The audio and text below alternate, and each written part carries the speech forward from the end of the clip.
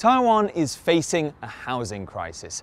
Compared to wages, prices here are some of the highest in the world, and the country's interior minister says that he is ready to act.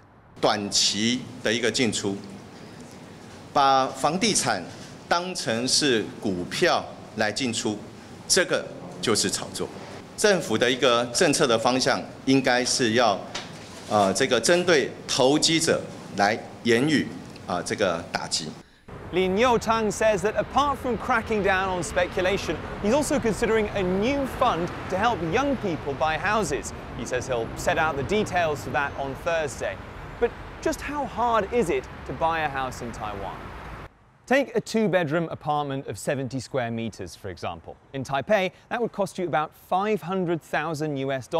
But the average salary for all ages here is just $22,600. So you need to save for almost 6 years without spending a single penny just to afford the down payment. 永远都买不起嘛，在台湾的，在台北的话，大概40岁以后，可能就是期许自己40岁了。可是薪水都不涨，然后房价一直涨。